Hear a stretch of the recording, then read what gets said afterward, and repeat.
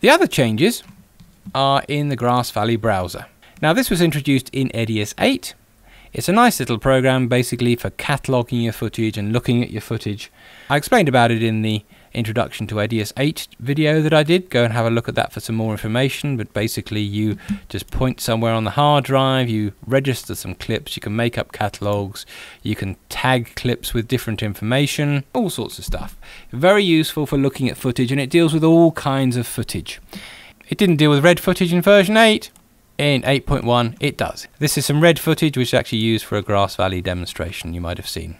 Another little change is you can go to a particular clip. If you just press Ctrl and T, it'll take a picture of wherever you are in the clip.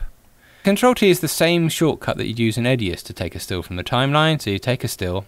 Where's it gone, you might say to yourself? Well, if you go up to Settings and then go to the third icon, this will tell you where the browser library is going to. You can see it's under Users, my name, David, Videos, GV Library. So if I go and dig that up, Users, David, Videos, GV Browser Library, Snapshot. Oh, here we are. There's my snapshot. You do have a couple of settings for it. So if I click on the first cog here, you can see you can choose the file format that you want. If it's something like a JPEG, you can choose the quality. If you're doing an interlaced clip, you can say whether it's upper field or lower field, and you can use the same kind of filtering options that you've got inside of EDIUS to try and get rid of that horrible Comey pattern you get on interlaced clips. All that is exactly the same kind of thing that's inside of EDIUS. Other little changes they've got. Let me go to a clip like this. Press the play button. Here you can see this is a surround sound clip, happened to be filmed with 6 channels on it.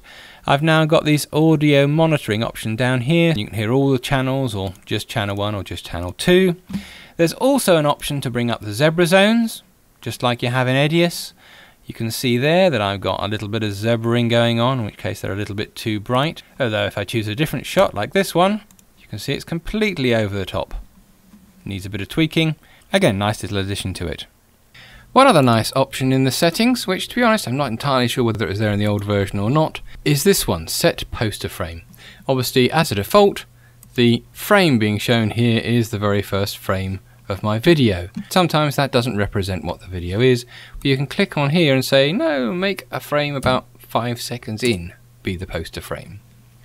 And once you've done that, all these little poster frames will update. Now my particular shots are just odd shots of buildings here, so it's not that noticeable. Of course, if you set the poster frame to be something like 5,000 seconds, you might have a problem because maybe your clips aren't that long. But you might just want to set it so that the poster frame isn't the very start. Probably the most useful thing they've added into it is the ability to deal with offline clips. Now what's an offline clip? Well, imagine I've got some clips in here, I brought them all in, and then the folder that they're in gets moved or renamed or something. If I just drag up where that is on the hard drive, which is here, and I'm just going to change the name to Resolved. As it would be with any editing program, you go back into your editing program and the clips aren't there. You notice I've now got a little red dot. It means it's got some clips here that aren't actually on the hard drive anymore. Double click on it, oh, can't play a thing, because those clips have gone. So they were registered once, but they've actually disappeared.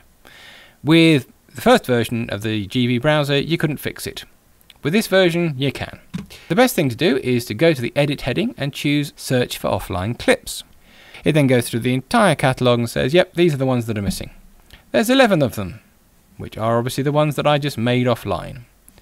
I'm going to select the lot, right-click, and say Restore Offline Clip.